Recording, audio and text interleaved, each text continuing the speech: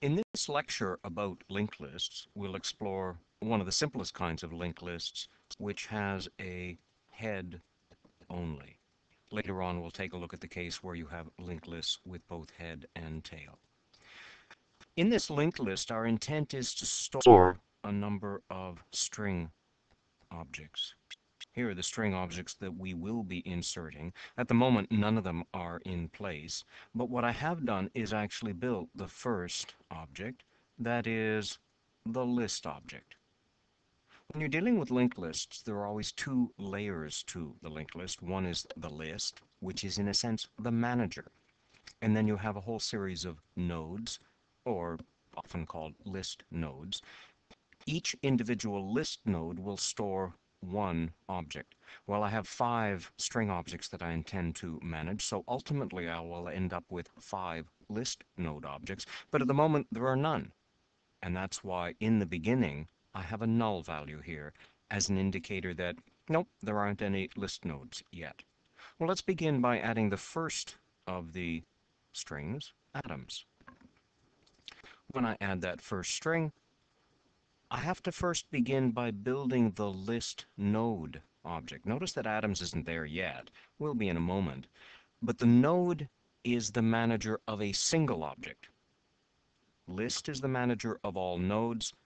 A node is a manager of one particular object that's going to be stored. In this case, it'll be atoms. So I'm going to need to be able to capture in here the location information for the object. Here's atoms. Atoms is at location 27. In my diagrams of memory maps, when I put a box outside with a number in it, this is the label. This is indicating the address or the location of the object atoms. When I put the 27 in here, this is an indicator that I'm actually storing a numeric value, a reference, and that reference gives me the right to access atoms over here. So I built this first list node, fine, but I haven't yet bound it into the list. I'm going to have to overwrite the value null that's sitting here with the value 17, which represents the location information. And there it is. Time to add the next object. I want to create Jones. There'll be several steps to do this. One, I need to create the list node object, bind Jones into that list node object, and as a second step, I need to insert that list node into the list. Well, let's see what happens. First, I build the list node and associate it with Jones. Obviously, the location information there is stored as a numeric value here, and that allows this list node to get access to Jones. But at the moment, this particular node here is sitting out in memory and nobody's managing it. So we do need to capture the location information of this node here, 31. And we're ultimately going to capture it up here.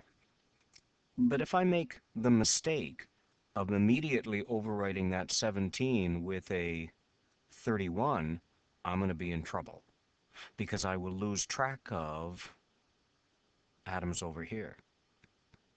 So here's the step. I first need to copy the value here down to here. That means Jones will be pointing at atoms. Let's see that happen. Great. And all I'm doing is assigning a numeric value, the value 17, from the variable up here down to the variable here. Now that I've copied the value 17, I can overwrite the original value 17 with the new value 31.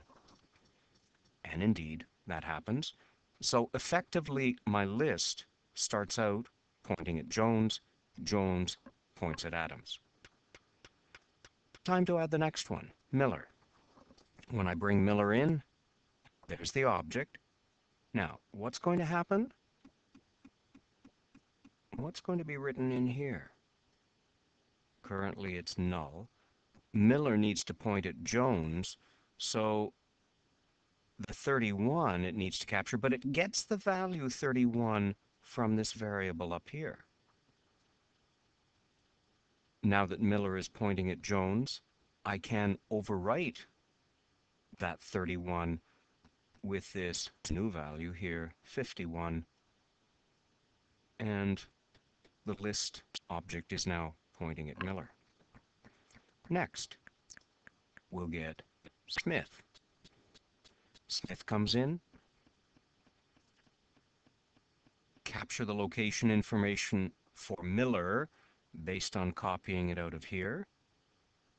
Done.